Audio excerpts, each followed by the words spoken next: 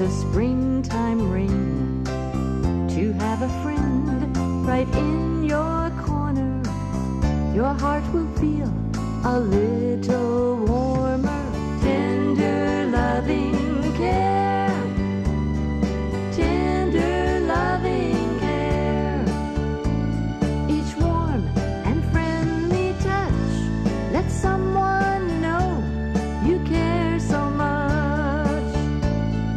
Tender loving care, tender loving care.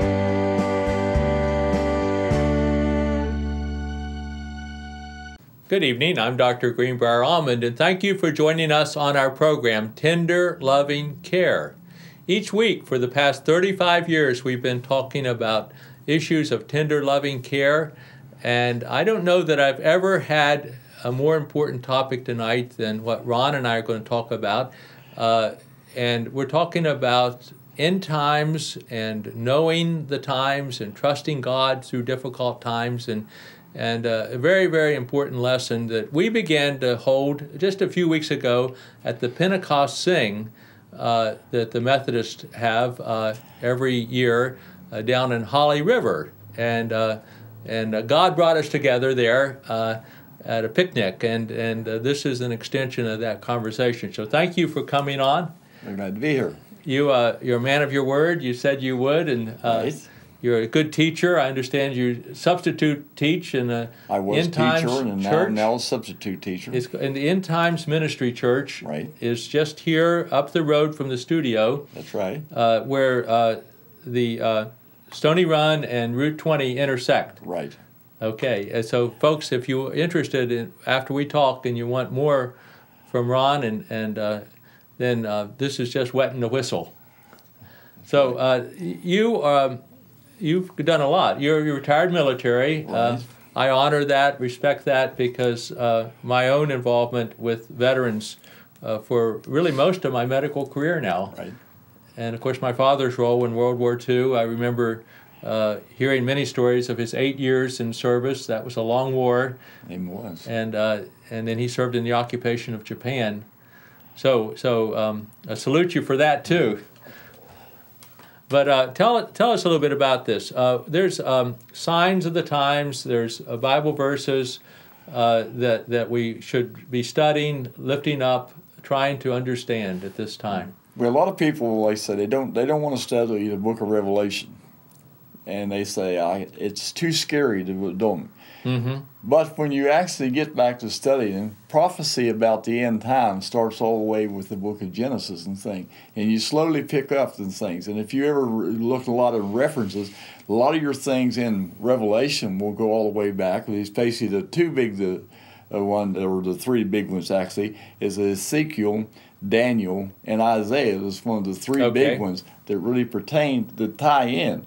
Plus, I've also found in my reading the Bible, everything that's in the Old Testament and New Testament, if you read the four Gospels and hear what Jesus said, he tells everything the same to complement. You say, well, I believe what Jesus said. Well, if you believe what he says, then you believe what the Old Testament says and what the rest of the people, especially with Paul and the letters that he wrote that deals with the end time. He fulfilled all the Old Testament prophecies for his own life in this first time he came. That's right. And he talked a lot about the second coming. That's right. Yeah. And of course, they say people, there's things like say when you study it, there's some people, there's three beliefs out there. There is a belief that says that the church will leave first, and then of course there's a second belief that we will be here for 3.5 years. And then of course the third belief is that the Christians will be here for the whole 7 years. Well, you read what Paul said, and he said that the restrainer, which is the Holy Spirit, will be taken out, and that's when all this stuff will start. Well, the common sense thing, our body is a temple of that Holy Spirit. Right. So if people on that, and all your references talked about the end of the ages, that is when the church is taken out. And that is, to me, early on. That marks the start of the seventh year. When the rapture takes place, your 7 years is peacefully started. Yeah, that makes sense to me. And I've always taught this as a medical doctor. I will say to people who need to maintain their body's health and vitality, eat right, rest, exercise, the basics. And I remind them, I say, do you not know that your body is the temple of the Holy Spirit? Right. And it makes sense. That's what Jesus said. I need to go away because I'm going to leave this comforter and this wisdom behind. And it'll be not just for a small group of people in Israel, but it'll be for Christians everywhere. Those who didn't even know Jesus face to face, they still have the wisdom of the Holy Spirit, don't they? Yeah, it's interesting some of the things that actually, where you're talking about voices and things. Mm-hmm. If you look in the book of Acts, you hear there where the blind lights, and it's in a way it talks here. It makes you under the impression not that everybody heard Jesus' voice. Mm-hmm. But then you get in chapter 22 of Acts, and you find out that's his testimony. They seen the light, but they did not hear the voice. So they know he was the only one that knew what was said. And that's the same way with people like you and I. We can hear God's voice. We know exactly what he's saying. But the people around us don't know what's said because everything, it's a personal thing and it's his way of working things. Right. So, yeah, if you walk with God, and that's what you do every day, right? I mean, you walk with God. I walk with God. You get a little bit of this, a little bit of that, but all of it's comforting. All of it's ties together in a nice way. I liken it to for the theme of our show, the interface between Christianity and medicine, where the rubber hits the road. That's where God is, and he's directing us if we will listen. Right, and also, you know this in the fact of being a doctor, that Christians heal faster than others. And I was healed when I was a teenager. Okay. So I was sick. So I know from the fact, people say, well, I felt a warm feeling and thing. I didn't. I felt my body changing, and it was a scary experience. But immediately, I was no doubt in my mind that I was healed, and I have never had any problem with that sickness Is anymore. that right? Well, that's amazing, yeah.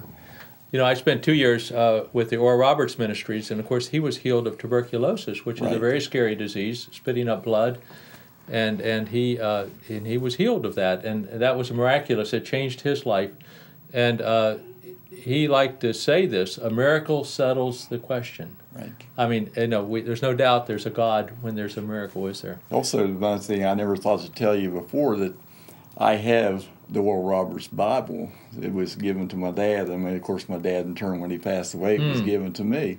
So I got all his commentaries and all the things that he said. So you work with him, and I've got the Bible and things, so we both get to see exactly how he felt and what. Well, he was a good teacher and interesting from our standpoint as an American, part Cherokee. Right. I mean, that's interesting because there's we don't remember our heritage like we should as a nation. True. Well, tell us about the end times here. I mean, what do we need to be looking for, watching for, that you see happening in the horizon? You mentioned Isaiah. That was one of my mother's favorite books in the Bible. Well, like I say, when we saw it in Sunday school, it talked about in that day, which there's only 6 verses in there, but it talked about how God, we could have faith and we could trust God to take through anything it is. Well, that trusting thing is going to take the Christians out, but then it converts back into Israel. Because, the whole world's coming. Even people in the United States says we shouldn't be doing anything for Israel, which we should, as the Bible tells you. Those who help Israel will be blessed. Yes. Yeah. Those who go against them will be cursed. Right. And I hear people who want to wiggle out of that by saying, well, they don't mean the government of Israel. They mean the biblical nation of Israel. But it's hard to not include what we see right in front of us today. I mean, a nation with boundaries, with so many millions of people. Half of all the Jewish people, I think, are in Israel now. I think about half of them are in the United States right now. Right. So we're all tied together. There's another group right now that's being released from Africa to go back.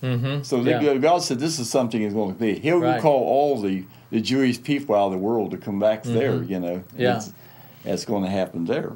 Yeah. So we're coming. There's signs. Then this is happening. The nation of Israel is one of those signs Right. of the close of the age. Right. That's that thing. And like I said, the focus then also, if you read also in 11:5 of Romans, and Okay. it tells you there where God blinded the Jewish people so that the Gentiles would have a chance, in which we took on the job of going to the world because the Jewish people, they wanted God to themselves and things, in which we can't. That's the same way with our experience with God. You can't keep that experience yourself, and I say, God bless me and only me, because it has to reach out to everybody else. And that way, my faith and your faith. You know, Paul told us, comfort each other with the facts of what's going to happen in the end times and things. Right. And thing. So we're going to need close fellowship and things. I don't think we've seen all the persecution, but you see a lot of it's coming from the government. I've read a few articles now where the IRS is starting to persecute churches as well. And of course, like you say, if a person who had been a teacher ready to retire and all of a sudden is taken that job is taken away from him, you know, a person has to have awful strong faith to say, well, I can go through with that. There are so many little things that I know that it's coming that we can't imagine right now. Right, it's going right. to happen. We think in terms of blessing, of material blessing, and that's part of it. But really, that's not even what Jesus was describing. He was saying, don't worry about your food, don't worry about your clothing. And look at the lilies of the field, and look at the flowers and the birds of the air, you know, and God takes care of them. So the material part that some people say I'm being blessed because I have material wealth, that could be taken away. Well, you look right at away. another verse or in chapter in the Bible. It's Matthew 25. A lot of people are talking about there where he's saying that people help the people in jail, you fed and clothes and all this, and he said, "You, in as much as you done it to them, you done it to me." Right. Well, a lot of people say, "Well, we in the United States don't have to worry about this because we have welfare and all the church programs and things."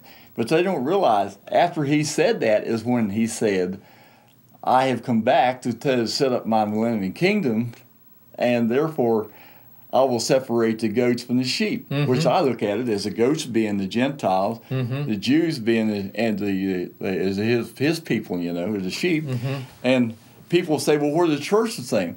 Well, we understand the church is already out, so there's no need to say that we as Christians, because we are inherited in with the Jews. The Bible tells that we're inherited with them by accepting Him as their Savior and things. Right, right. Do you think, Ron, it's a mistake then? I mean, churches are sometimes saying, let's just be closing in upon ourselves. Let's have our worship services and great singing, and we'll read the Bible and we'll praise God inside the structure of the church, but they're not being good neighbors, or they're not reaching out to the Well, world. I think a big thing I see in churches, because, you know, like I say, I get around quite, and I've been going around to quite a few revivals and things and helping out. Right, you're a musician. You're People- not singing tonight, but Yeah. but people should hear you, Ron, sing sometime, and they will if they watch this station very long, won't they? Right.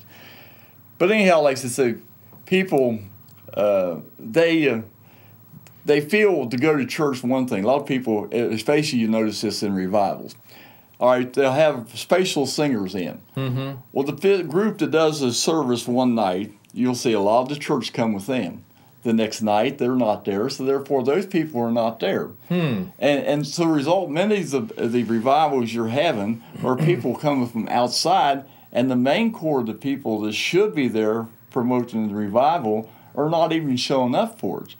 So that shows you the thing. And the Bible says there'll be a great falling away. That shows you right there. And another thing I've always noticed, it's not in all churches, but let's say with 80% or more, you go in churches, you see nothing but old people in there. That's you true. don't see your teenagers and young. That's There are a true. few of them that have kids and things bring with them.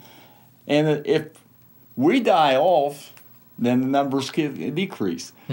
What's going to happen to the church once we're gone? There's Right. nothing to replace us. I had a hard time, and I beginning in 2001, I began to have this burden for children. I mean, and I've continued to take care of children. I now serve on the Board of Education. I mean, an elected position, but it came out of this idea of helping children. True. And but I saw a change when I began to work with children.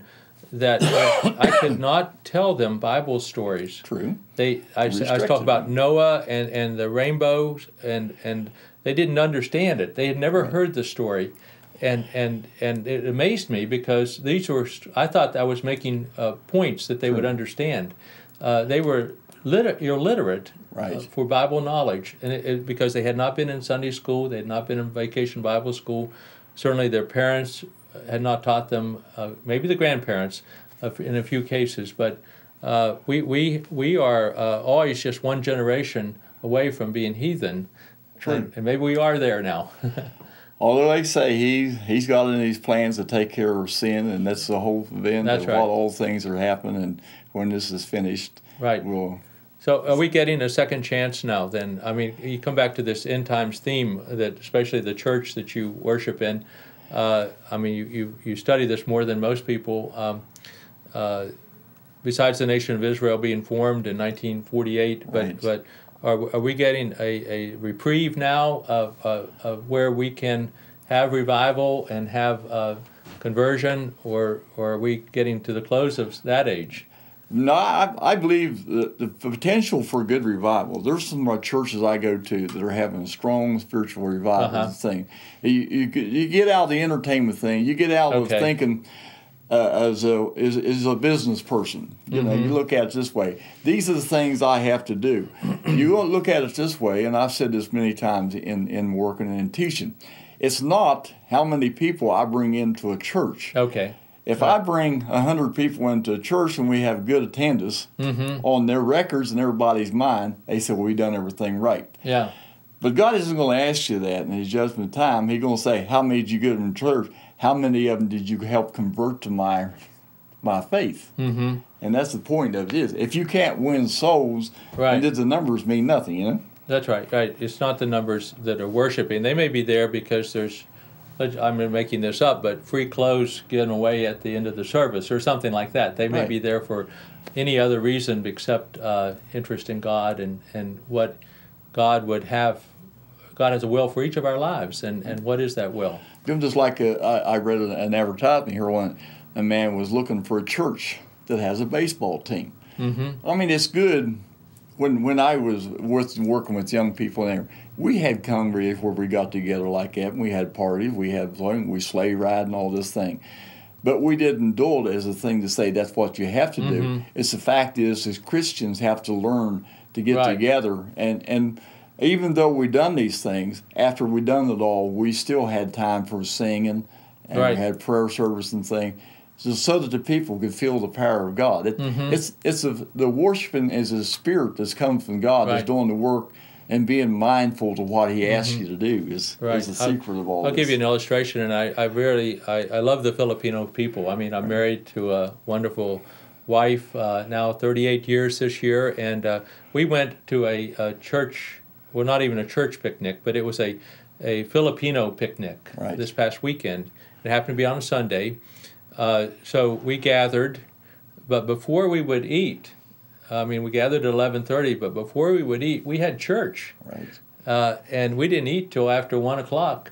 And no one was pressing us to close the church part down and get on with the food part. I mean, this was just the heart of about 300 Filipinos coming together, and they wanted to honor God, and they wanted to be collectively together, and then they were willing to eat. But and they ate. They know how to eat. But anyway, that's just to echo what you're saying. When people go to church and they have activities, that's not the main point. The church is something else. This is worshiping the God. Soul, winning of the soul has to be very important. Then, of course, like to say, you need to fellowship together. And it's just the Spirit pulls out from one to another, because you can. Any better in the church and a minister give a real strong sermon and then have the altar call. If he has done everything in the Spirit and the people in the church are Christians and the Spirit filled, you can feel that Spirit and things. I remember one service I did in revival, which they tell you, to bow your head, close your eyes, and then they give the invitation for the altar. I felt on me like I had 100-pound weight something put on my head, and I wondered why. What is this going on? And all of a sudden, that burden just lifted off of me. And I looked up, and here was a woman at the altar. Yeah. She'd Yeah. went there, and she'd given her heart to God. Right. That was it. Right. We feel the joy, the same as it says. The angels rejoice when their soul is won. Well, we can feel that same rejoicing ourselves, Yeah. and that's what makes services and things Right. when you see something like Right. it's done. You know, I'll go back. We started off talking about Oral Roberts' ministry, and 2 years I spent there. The doctors and nurses would be praying for patients to come to the City of Faith. We wanted to teach medical students to be missionary doctors, and that was our purpose. That was our mission. And so, of course, we needed patients. And these were mainly the 300,000 people that supported the Oral Roberts ministry. They would come to Tulsa Right. and get their medical care. However, this is interesting, God's working. We had a hard time keeping people in the hospital. I mean, they would come to Tulsa, they would be very sick, heart failure, cancer, all sorts of things that are horrible sicknesses. And there would be revivals going on all the time at the Mabee Center, Right. which is a big basketball arena on campus, about 18,000 seats. And the patients would say, can I not go over with a nurse or attendant and go to that service? True. And we'd say, well, sure, but we have to. If you get too sick, you have to come back across the street, and come back to the hospital. Don't tire yourself out. And so anyway, we would give them medical pass. They would go over and get prayed for and get healed. Right. They come back, and the next morning, doctor, I'm ready to go home. We finish off our test, and in fact, they were well, and it was a marvelous way of God's economy. Right. I mean, in a sense. Now, eventually the medical school and the hospital had to close, but God was still active and quick, and prayers were being answered. That will continue that way until. Oh, yes, that will. Until the rapture takes place and Right. we're out of here. Right. I learned one lesson out of that. I mean, the hospitals were booming all over America at that point, and I said, how can this health system be in trouble?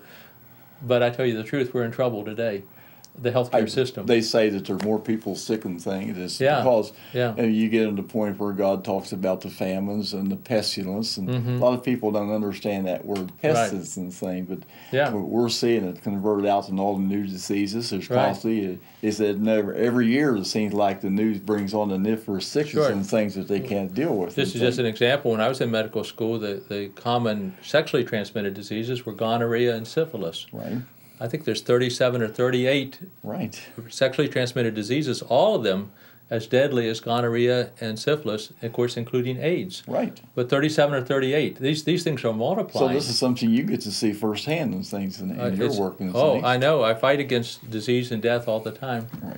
Well, tell us more about, not about me here. This is about you and not you alone, but for folks who are watching to understand some signs, some concerns about why there is an end times ministry in our community. And Well, let me briefly go back over the starting of the thing. sure. I had a dream. This all started out with a dream. God was speaking to me in this dream.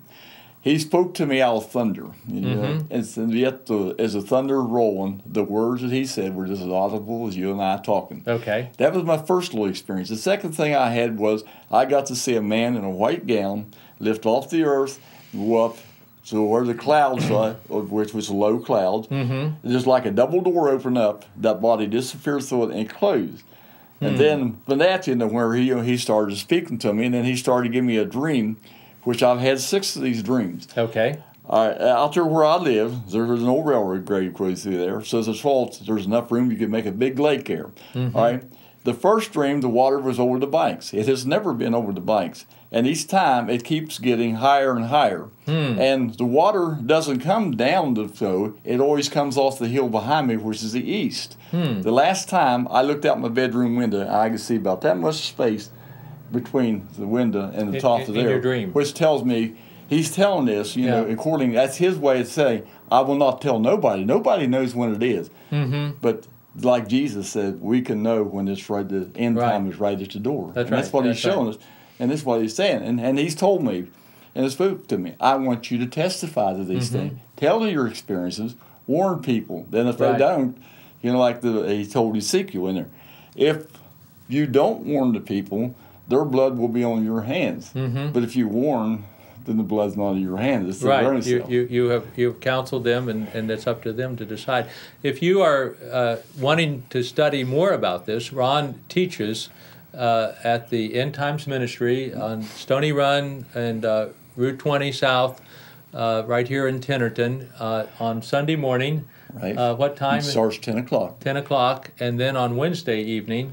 We also have good preaching things. We have various ministers come in. We got 2 good ministers there, and we have other people other ministers that come in and speak for us. And so it's a very spiritual. We're very mindful of the fact of going about God's work and warning the people and things. But the main thing is some people will come listen and they'll leave because they don't want to hear these things. Right. They're going to say, I'm enjoying life. Why should I take time to do this thing? It ain't going to happen in my lifetime. But, Sure. And that's a big mistake that people are making. It's Of course, going to happen I in have time. that in medicine. People will say, well, I feel bad, something's wrong with me, but I'm not going to go to the doctor to get the diagnosis because that's going to be bad Right. too. So they just want to be in denial that anything's happening. Yeah. Well, you have, since you were on the last time, several years ago, you have recently married again. And Right. we should say hi to your lovely bride. So life continues. You lost a wife through death, and she lost her husband through death, and now you have marriage. What is that? April this year? Right, April the 13th. April 13th. Well, bless you both. Yeah. Thank you. And what else should we say? We have a minute or two in closing just to talk about. We want to make some points here about signs and times. Well, one thing is we worked up the thing. And we realized as it come out, Will Roberts brought it out in his book. When the rapture takes place, then as Jesus said, and he told in there, I came in my Father's name, and you receive me not. There'll be another one come after me who will come in his name, and him you will accept.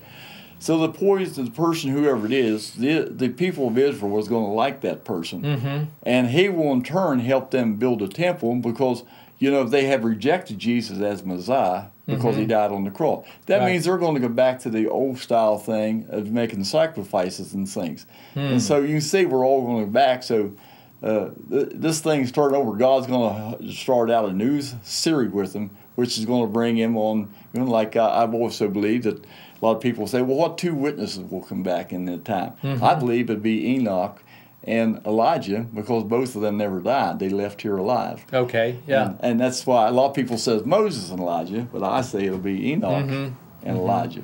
I think the vision that Jesus had was Moses and Elijah, wasn't it? The transfiguration you're talking about. The transfiguration. That they were both there at that time. Right. People may get that confused with what you're saying. Right. So Enoch and Elijah, yeah.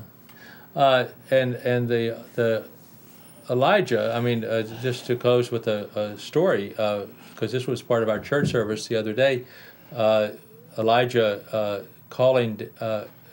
going up against the Baal priest, and there was 100 of them, I think, large, 500. 500, a large number, and the question was who can light the fire, who can light the sacrificial fire. They couldn't fire. call down fire, but Elijah did. Yeah, he did, and it was an amazing miracle. Right. Well, thank you very much, Ron, for coming on, and you will want to study either the sources that Ron's talking about, or if you're inclined, please know that the doors are open. End Time Ministry in Tennerton, Route 20 South, right where Stony Run intersects, and you'll not be disappointed. I think this is, all of us need to be curious about what's happening. Right. And these are, there are a lot of questions about what's happening in the news, a lot of questions about what's happening to America, to our economy. I mean, but the only way we can really understand it is the broadest perspective that there is, and the Bible provides that outline. Right, that's right. So thank you very much. Thank you. Until the next time, this is Dr. Greenbrier Allman thanking you for joining us on our program, Tender Loving Care. Special thanks to Channel 12, or Channel 3. I don't want to give credit for Channel 12, do I? Channel 3 for the opportunity to come your way each week. We'll see you next week.